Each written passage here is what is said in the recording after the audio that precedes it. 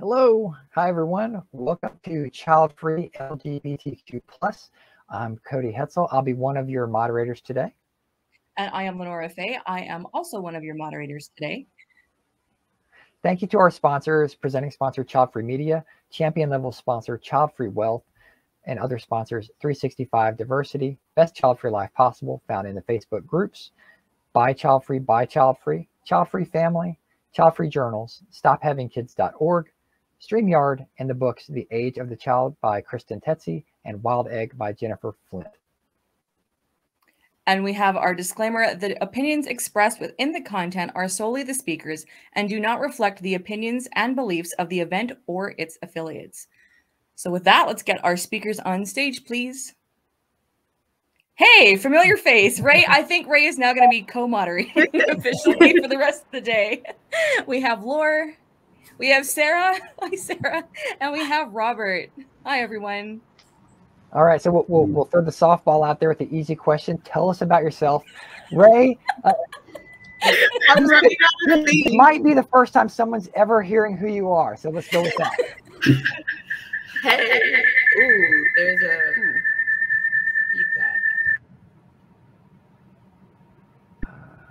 Is it me? I see it in there twice. I believe it's Sarah Lou, possibly. There's some feedback.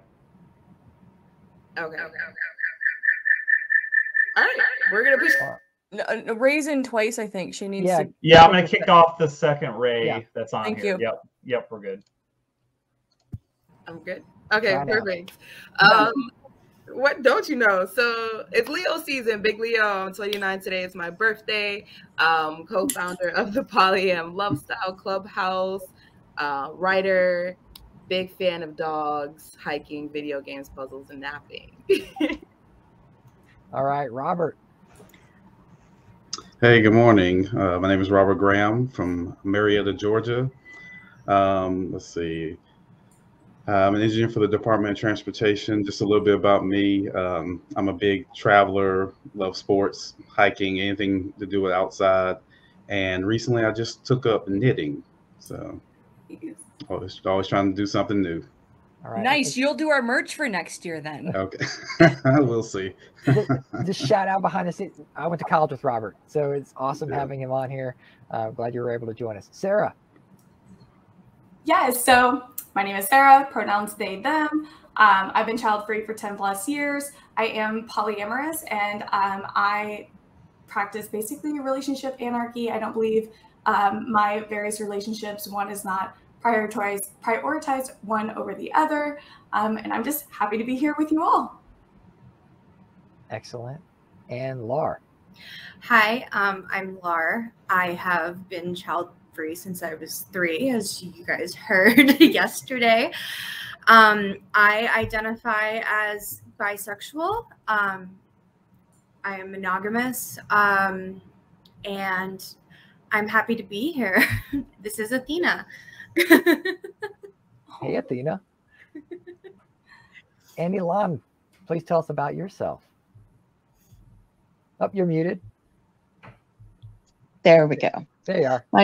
My name is Elon. I'm in Northern California. My pronouns are they, them. I identify as non-binary and trans. My queer is, I guess, the best way to identify as well. And I am also polyamorous. And I also knit, crochet, and do all sorts of things. I'm chronically ill, and that's one of the reasons I am child-free. Okay, thank you for sharing. I forgot to add, I guess I identify as a gay man. I've been married for six years, but with my husband for 17 years. All right. Does anyone else want to? Yes, I did not say it myself. Neither did I. Yep, I'm queer. I'm non-binary. So I will add that now. Ray? Yeah, it's a bunch of queerdos. I identify as a polyamorous biromantic lesbian. So, hey, y'all. And I may be a moderator, but I identify as queer as well. Attracted to all may send an application. So That's me. Cody is officially the only straight person on this panel. Just a shout out to Cody. So all right. So getting into the first question, what do you see as society's assumption of the LGBTQ plus community when it comes to having children? So Ray, we'll kick it off with you. That was the hardest question to answer. I'm looking at my notes and I'm like, great. I just think the overall assumption is that queer people shouldn't have them, and that if queer people are having children, that we're going to cause them some sort of harm, or they're going to all come out queer. And I think there's a small percentage of society that sees like queer people make these active choices and plan so much for children, and that's a good thing. But that's kind of how I see it. Thank you, Ray. Robert, go ahead. Yeah, I kind of want to piggyback on what she said. Yeah, we're kind of seen as, we shouldn't be having children, even though there's a lot of people in the community who may have children. But somewhat it's slowly changing. I think more as our relationships are seen more just quote unquote normal. People are starting to accept us more as having those heteronormal responsibilities of like having children. So I think that shift is starting to shift more towards, okay, y'all are just normal people. At least that's what I'm seeing from my experience. Thank you, Robert. Sarah, go ahead. Yeah, so I also... Sarah? Sarah? Yeah, no, Sarah, yeah. I was I agree with things that the other panelists have said so far. I think that currently there is a lot of stigma around this topic. This was also the hardest question for me whenever I was taking notes, but I'm really glad that we're discussing it here. I do think that violence is on the rise against the LGBTQIA+ community currently. It's always existed, but we're seeing more and more violence and threats made against the community here recently. So at the end of the day, I mean, there are a lot of stigmas, but we're people, we're valid, and our lives, they're not up for debate, and neither are our choices.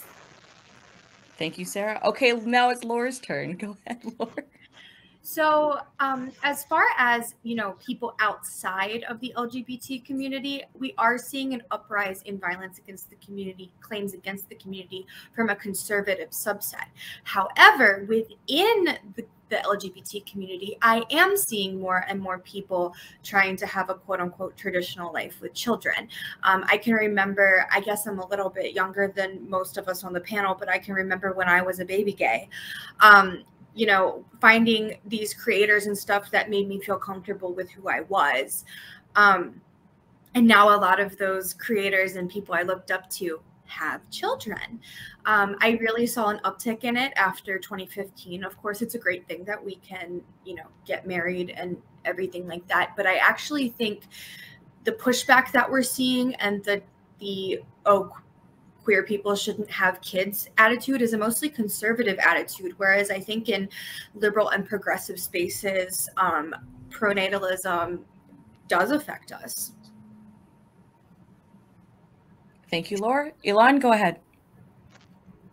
Unmute. You have to unmute. Yes, thank you. Forgetting that. It's all right. We're here to remind you. Thanks. You rock. It seems like in the 90s and in the 80s, a lot of people chose to adopt or maybe use a friend's sperm that they got in the McDonald's bathroom because that was the only way, or other ways were really expensive.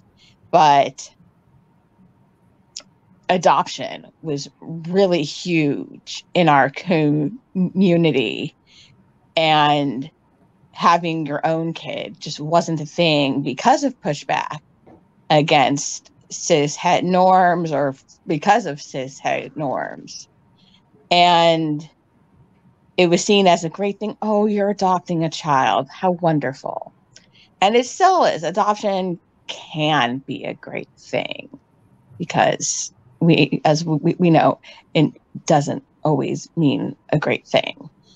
But now it's saying, oh, it's what are these gays doing to these kids, as everybody has said before. And now we've been given so many rights that some people want to take away from us. It's like, but you have rights now. Don't you want to have kids and take advantage of your rights? It's like, I have the choice to use these rights to either get married or not get married, have kids or not have kids. These are my choices. These are my rights. I will use them because they are my choices, even though they want to take these rights away, which is another debate and another panel. So. Yeah, and so with that, in a sense, why is it important for the LGBTQ plus community to take their seat at the table in the child-free conversation? Ray, we'll start with you. Yeah, so for a long time, you know, folks believed that queer people couldn't have kids, right? You know, when I first came out, it was like, oh, you're never gonna have kids, right? However, queer people are making informed decisions when it comes to having children, because being a parent is a choice. There's a lot of planning that goes into it. If you're going to do IVF, IUI, find a friend, how are you going to, you know, do it? So I think that it's important to come to the table as a big group that is the most informed, in my opinion, that's coming with all the facts and all of it together and genuinely wants this to be a part of their life. And I think it's important that we're there for these conversations. All right, Robert, how about you? Yeah, I mean, I think we need to have a place at the table, just because, kind of like she said, I mean, it's a part of our community. It's a part of, you know, just part of our lives. And it goes back again to just some people are not, they just don't see us as human. And it's just trying to normalize our existence. So just showing that, you know, there's every issue that goes on in, you know, heterosexual communities. I mean, we're pretty much faced with it too. So, I mean, we need to be part of these conversations. Yeah. And Sarah? Yeah, I mean, I agree with everything everyone has said, but I mean, ultimately, because we can also be child-free, it's not limited to just that one point of view. So we absolutely are allowed to take our seat at this table. Yeah. And Laura? For me, I think the most important thing, at least in my personal experience, to take a seat at the table is that, you know, in 2015, when we got the right to get married, I actually felt guilty for still like not wanting children, because at that point in time, I had only ever dated women. I dated my first male partner that year, actually. And so for the longest time, I had thought that, you know, having kids was off the table for me because I would never be able to get married. And then we got the right to get married, and I still didn't want that traditional kind of lifestyle. Like I said, I am monogamous. I would like to get married one day. But I think that the LGBT community is such a diverse and unique community that it really is important to validate those of us who still do not want children, who still do not want that traditional lifestyle. Because I do think that there is a difference in perception between LGBT couples who do choose to have children and those who do not choose to have children. Yeah. And Elon, you're up.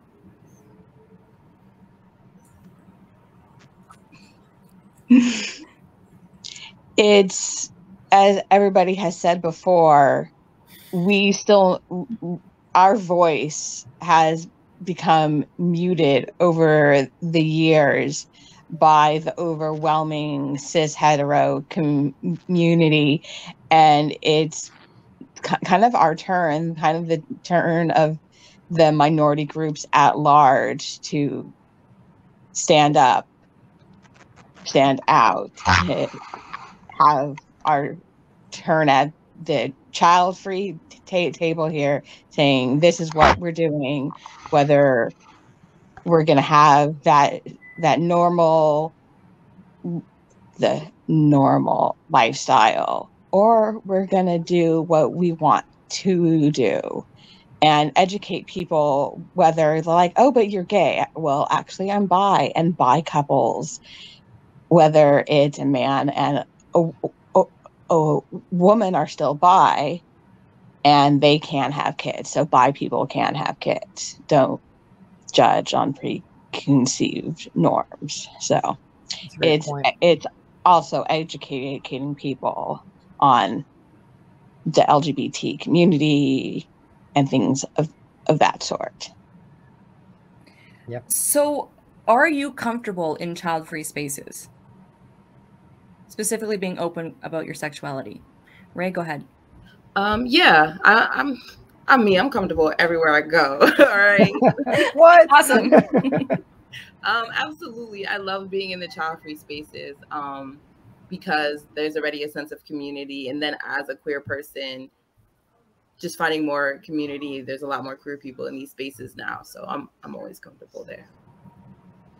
Excellent. Graham? Oh, I'm sorry, Robert. My name's confused. No, it's all good. Yeah, I mean, I'm pretty comfortable anywhere. Yeah, I've never had any issues. I mean, I'm a super social person. I talk to anybody about anything. I don't necessarily, I'm not in the closet, but a lot of times I'm not waving a rainbow flag. But I mean, if you ask me, I'm gonna tell you, yeah, I'm married to my husband. But yeah, I've never had any issues. I've never felt uncomfortable. So. Thank you. Sarah?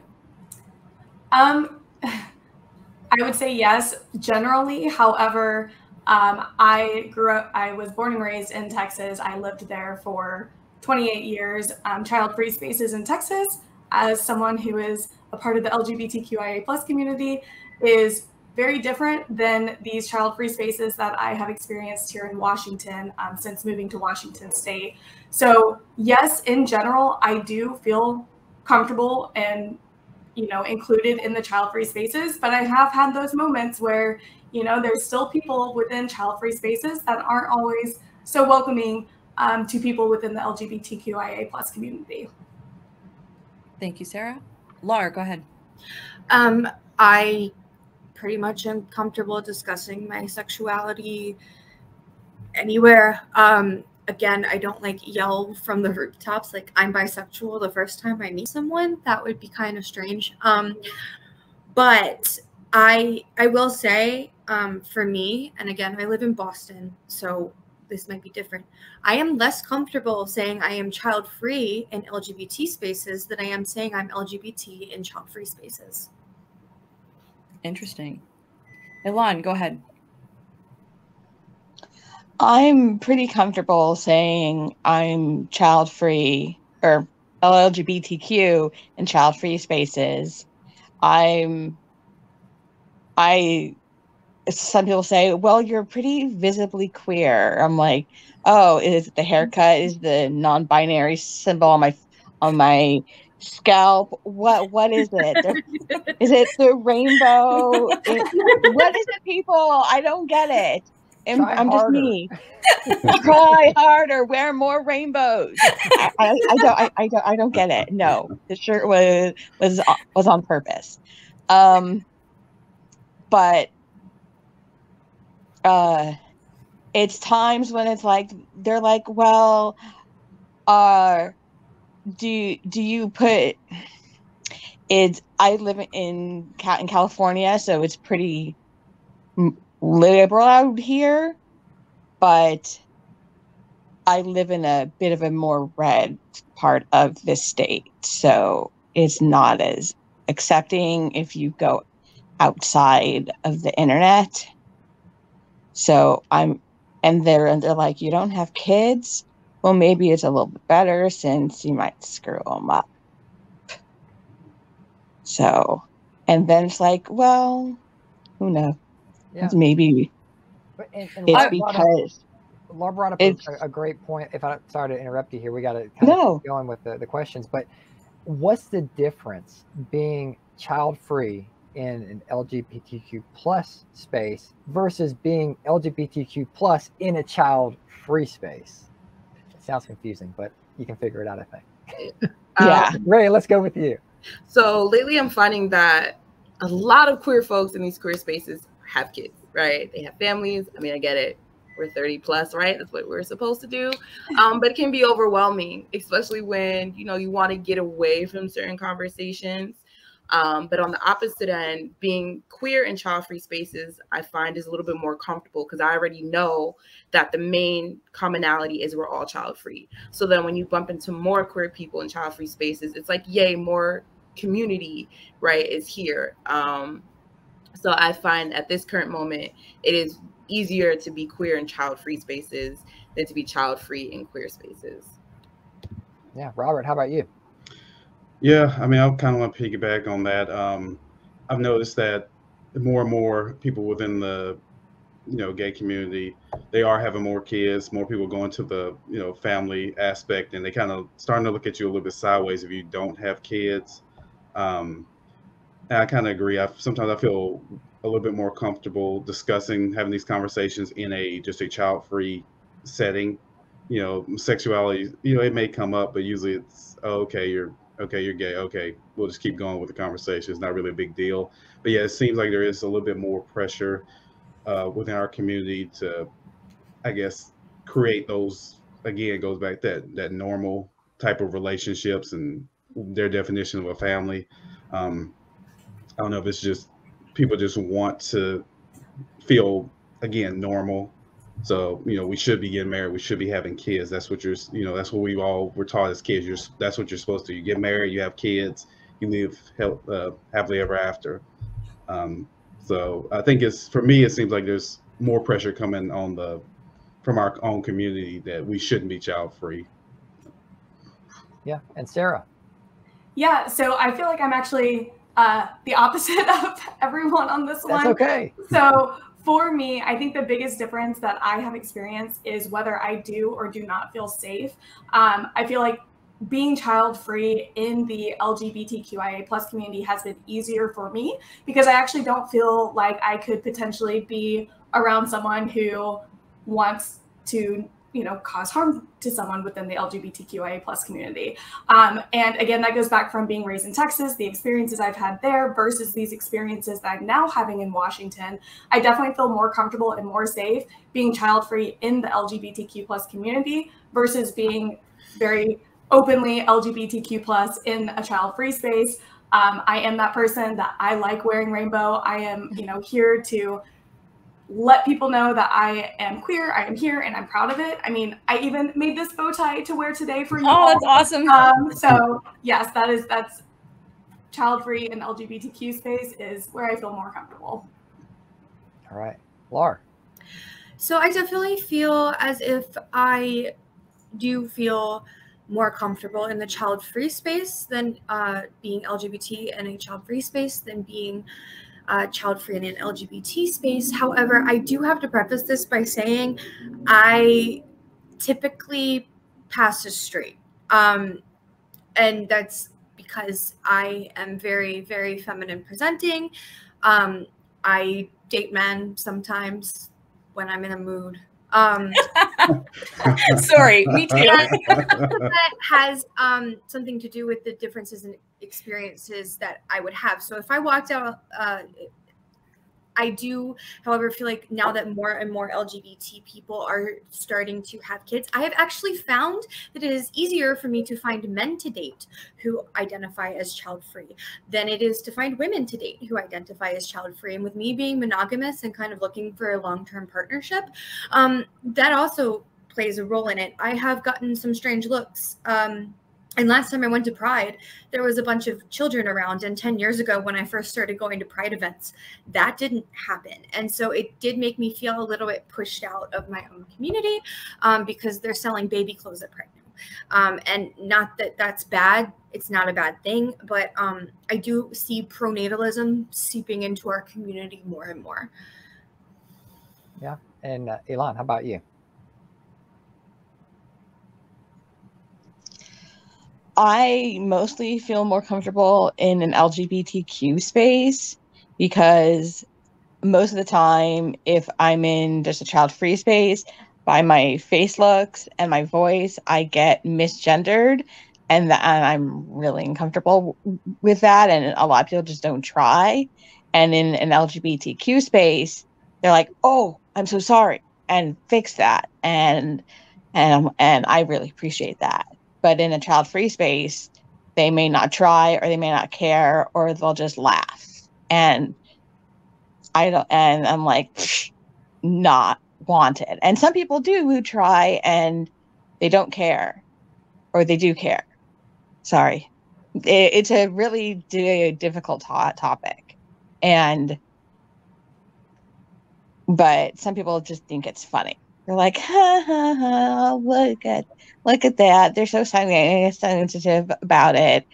And it's something that they may do once and not again. So in a child-free space, being queer is hard. Yeah. Thank you for sharing. I agree. So how challenging is it to remain child-free when in a straight passing relationship? I'll just say whoever wants to answer that, because that might not apply to everybody here, but okay, Ray and Laura. Ray, go ahead first. I think it can be a lot harder because you feel a lot more of those heteronormative pressures when you're perceived as straight, right? In a straight passing relationship, those milestones that are associated with it. And then just the actual risk of becoming pregnant if you're dating someone who could become pregnant or get you pregnant, right? If you're using your anatomy for those reasons. I think it's really hard. And Laura, go ahead. So for me, this is going to be an interesting answer. So I will say, like, societal pressure wise, it's a lot harder. I always knew I was attracted to women. I did not discover I was attracted to men until I was 19 or 20 years old. And so when I was in relationships with women when I was younger, it was never a question. There was never bingos. There was people just, I don't think, thought about it back then, because this was, again, pre-2015 when gay marriage became legal in every state in the United States. And I was in North Carolina where it was illegal in college. So nobody really said anything. When I started dating men is when the questions started coming in from everybody else. Like, oh, are y'all going to get married and have babies? You know, my first boyfriend's aunt told me that I needed to get my endo under control so I could have healthy babies. And I was sitting there like, healthy what? You know, but I will say, as far as dating, again, I have dated more men that are okay with being child-free than women. And I do feel like that is how pronatalism affects women, because I think even if you are an LGBT woman, you still are getting the messaging growing up. You're still getting a woman's job in life is to be a mother. And so I think that that's more specifically because my same-sex relationships are with women, and I think pronatalism affects women to a higher degree. So I would say it's harder from the outside, but from the inside of the relationship, for me, it has been easier to find men who are, you know, if you get pregnant, we'll get an abortion, men who are more willing to accept that I don't want children.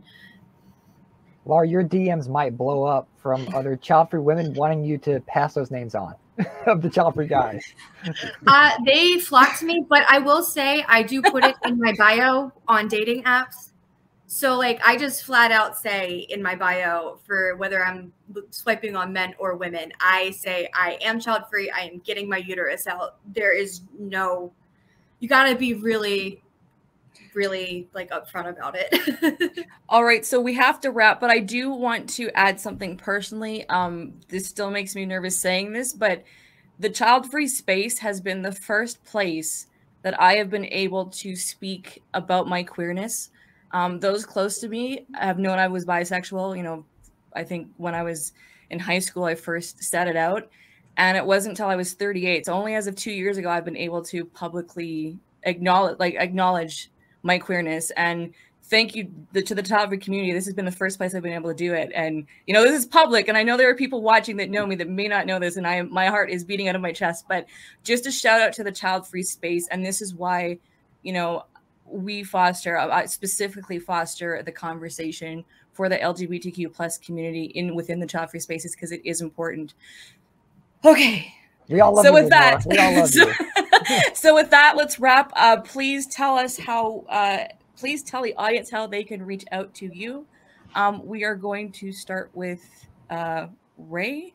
Yeah, so you can find me on Clubhouse at Polyam Lovestyle. I do host queer and polyam specific rooms. You can also find me on Instagram at Kairae, Kairahe.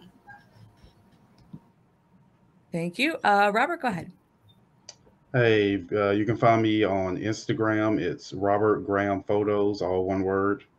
Yeah, that's probably the best way to find me. It's just usually I try to post inspirational or funny things. You know, there's enough negative energy out there. I try to add a little positivity in everybody's life.